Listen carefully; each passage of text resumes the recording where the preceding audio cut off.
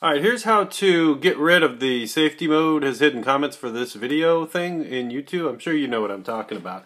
Let's see if I can make it a little bigger so that you can actually see it.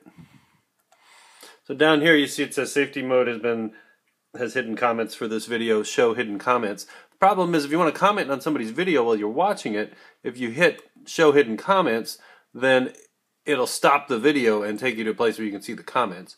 So in order to see the comments on the video page, you just scroll all the way down to the bottom. You find this drop down that says safety on. Click it. And then go over here and say safety mode off. And then save your preferences. And then from that point forward, you're going to see the comments. And you can go in here and then type nice ride, exclamation point, post.